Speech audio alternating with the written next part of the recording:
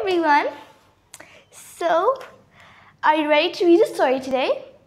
Well, I'm sure you are. I was just playing with Tida and I was thinking about cats.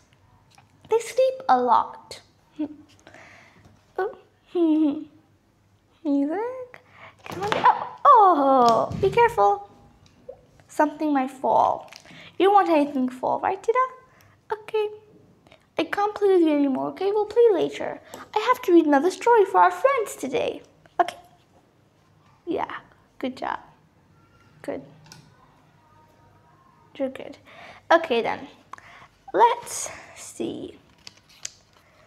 This is Read Now, Book 1. Right, Tida? Yeah. Okay then. Do you want to play with this? Here you go. Yeah. There you go. Remember to listen to the story very carefully because it will improve your accent and you'll learn a lot. Good. Okay then, so let's start. Let's see. Okay, today we are going to do chapter 5, page 15, The Lion and the Mouse. The mouse is small, but the lion is like very big. So let's start. Right, Tida?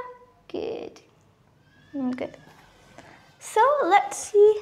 There. In the forest, one day, a lion lay resting. Suddenly, a mouse ran over his back. The lion caught the mouse in one of his big paws. The little mouse begged for mercy. "Please do not hurt me," she squeaked. The lion took pity on her. He opened his paw and let her go free. "Thank you," said the mouse. "Someday I will pay you back for your kindness." Next morning, the mouse heard a great angry roar. She knew that the lion was in trouble. She set off at once to find him.